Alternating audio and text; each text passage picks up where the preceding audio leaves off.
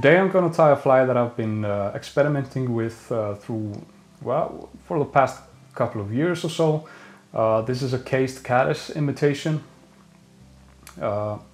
Cased caddises and caddis flies are a huge source of food for trout and Arctic char in Iceland, so it's always a good choice to have a few of them in your box. I've mainly been experimenting with the materials I use for the body, and I think I've finally reached a conclusion on that part. So the hook I'm going to use today is from Arex. It's called FW561.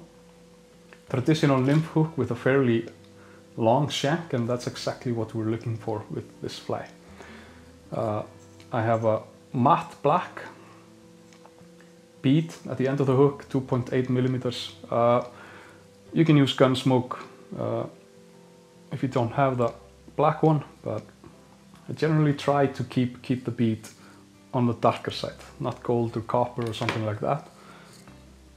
But you should definitely just use the color that works on your water if you're gonna try it at home. It's a bit far.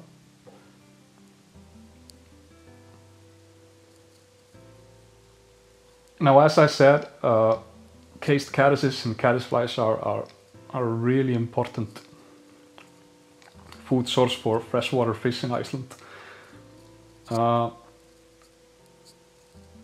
We don't have the mayfly hatches that can be found in the US and around Europe, but we do have caddis flies, and if you're planning on fishing in Iceland, definitely tie some up. I start by forming the body a bit with a thread, probably not necessary, but that's how I do it, and should probably leave it alone, but it works. Now, the materials used for the body. As I said, I've experimented a bit throughout the years, and what I'm using now and what I will probably continue using is a blend of 4 materials that I put in the coffee grinder and then mix them well together. And what I use today is deer hair, Spectra dubbing in peacock, natural grey squirrel dubbing, and dark grey hare's mask dubbing. Proportion wise, you should definitely go with the color that's most prominent for the cased caddises on your waters. I tend to lean towards the darker side, so I use more of the dark grey hare's mask. The deer hair is mostly used for texture, so you should definitely be able to use elk or something like that. Well, I like to split the thread. You can do this with a dubbing loop as well. It's entirely up to you. And once you've mixed the materials together in the coffee grinder, you can probably do it in your hand as well, but the coffee grinder works really well. You should end up with something like this. As you can see, the Spectra dubbing is really sparse, just to give a little bit of sparkle. And once you start putting the material in the thread or in your dubbing loop, you can be quite generous with it. We're gonna spin the thread and then wrap up the body and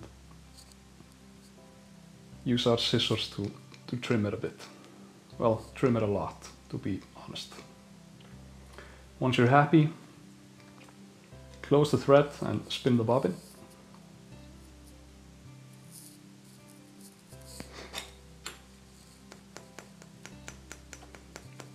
Few dabs with the dubbing needle just to loosen things up.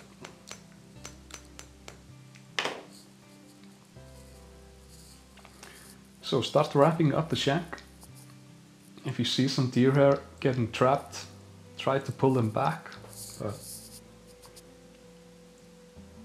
If you can't do it, it's no problem at all. Once you're about halfway up the shank, take your Velcro, brush the body up a little bit.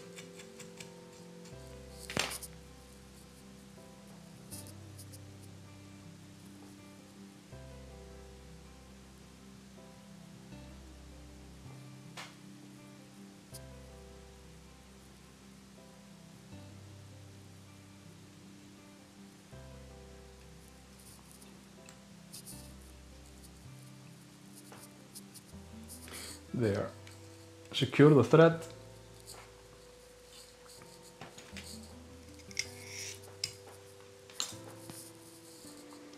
Now before you start cutting it, take your Velcro again and brush out the trapped fibers.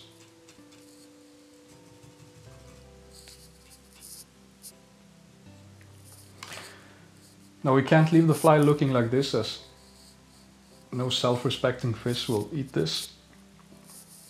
So come in with your scissors at an angle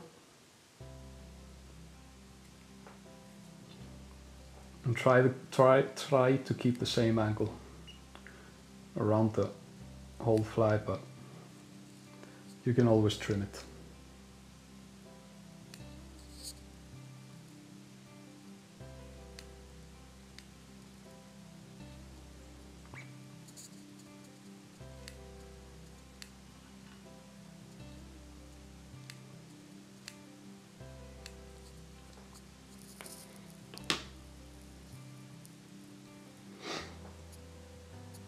Now for the hot spot, I like to use dry fly fine dubbing, super fine dubbing in amber.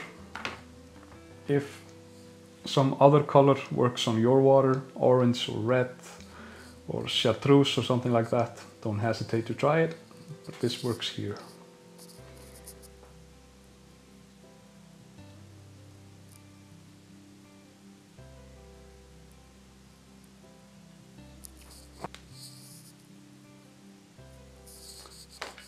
A little bit of varnish on the thread before tying off.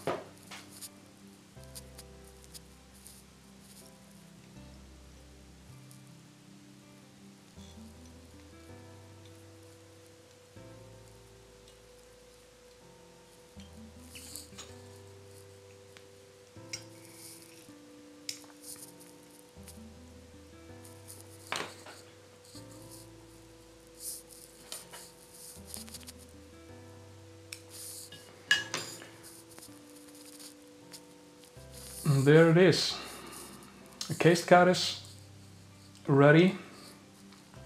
And if you're going to fish for trout in Iceland, you should definitely have one in your box. Tight lines.